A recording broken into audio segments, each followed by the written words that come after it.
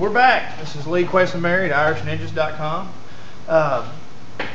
What we're going to go over right now is actually editing and maintaining the menu bar across here. So we're going to quickly go through a little review on how to create content, and then I'm going to show you how to manage the menus. So what we're going to do is we're going to hover over Create Content. We're going to hit Page.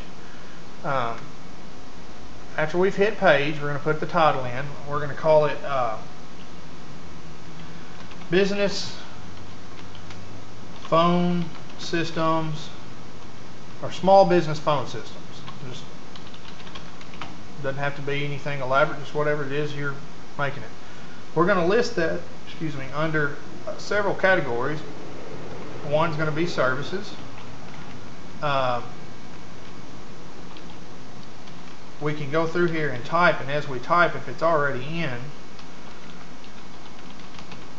if it's not already in, we can create it. If it's already in, it's going to give you a suggestion on something that's already been put into the website. So we're going to put services, phone systems, sales, and anything else that we see relevant. We'll come back to this later, but this is just a way of categorizing several like pieces of content.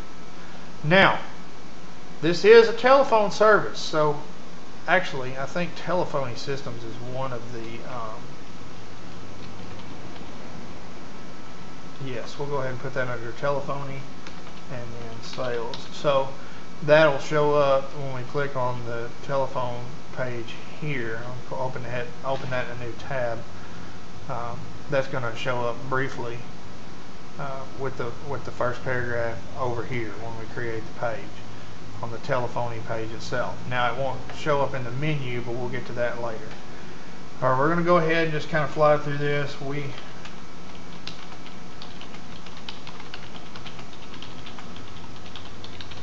Now we've created our first sentence. I don't really have a paragraph to write here, so I'm just going to kind of make it look like a bunch of verbiage. New paragraph, new paragraph, new paragraph. We've just written a lot of content here. Now let's say we want the first paragraph to show up on this summary page by itself, and then we want to read more. Now what we'll do is right here at the end of your first paragraph, you're going to go ahead and hover over and separate the teaser and body of this content. That's going to create a break in the middle of your page. If you want the teaser content to show up on the full view, you're going to keep this at Show Summary in Full View. What that does is when we actually click on this page, or say we click on this page here, coverage you can rely on, mobility, you see this paragraph here is there, and somewhere in there we've got a break right about here. So what's happening is that break is showing only this part on the teaser, and it's also showing this part in the full part of the node body. So we're going to go ahead and put our break in right there, and go ahead down to the bottom. Now you're probably wondering how we're going to get this services under telephone services.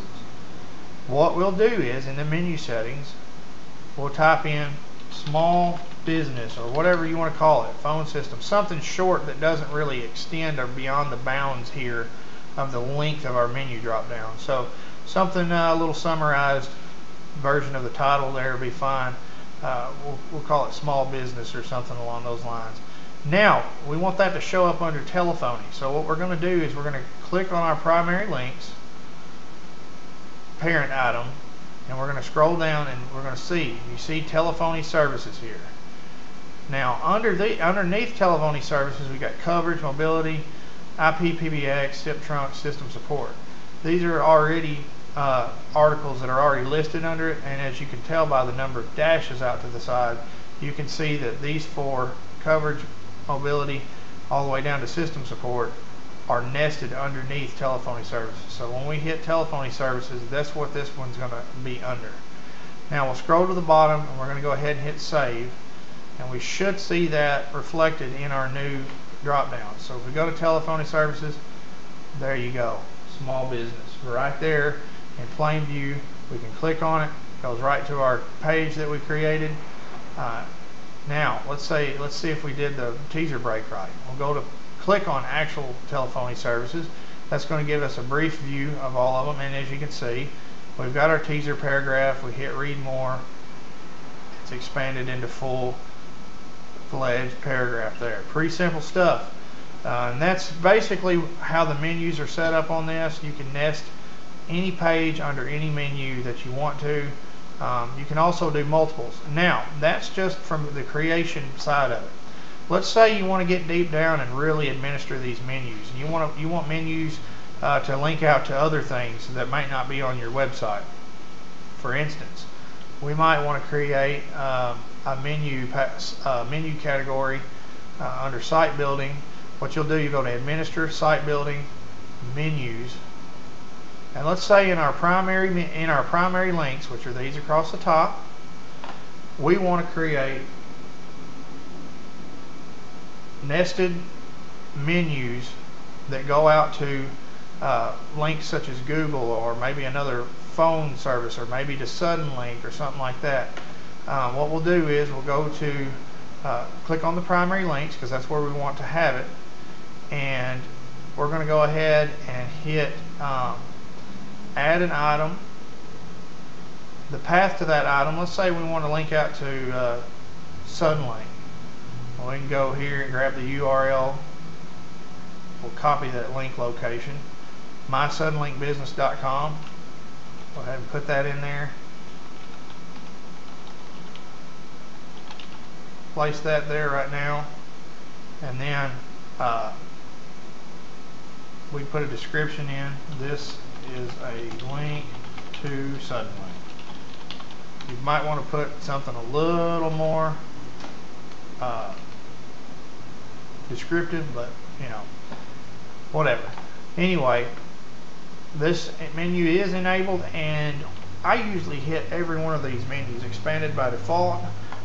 Once again, we see our parent item. We're going to go ahead and put it at the top menu. We're going to call it, we're going to have it show up somewhere up here, and I'm going to hit save. And now we've got a menu link called Suddenlink. When we click on that, it takes us out to Suddenlink's website. Fairly easy to manage. I'm going to go ahead and remove that for now, because it may not be something that the customer wants. So if you wanted to remove that link, you'd go to Administer, Site Building, Menus,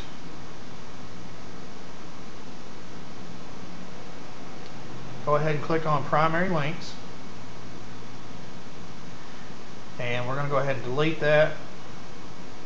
Yes, confirm. That menu's gone. It's no longer at the top. And now let's say we wanted to delete the menu for small business. Now, since small business is an internal page, we can go ahead and click on it. We can go to Edit, scroll to the bottom, hit Delete. This action cannot be undone. Hit Delete. Lo and behold, no more menu, no more page. It's that simple. I guess next we'll probably record a video that's showing you how to manage some of the blocks here, but this should be enough to get you going and help you to manage any aspect of the content written parts of your site. Thank you very much for your time, and have a good day.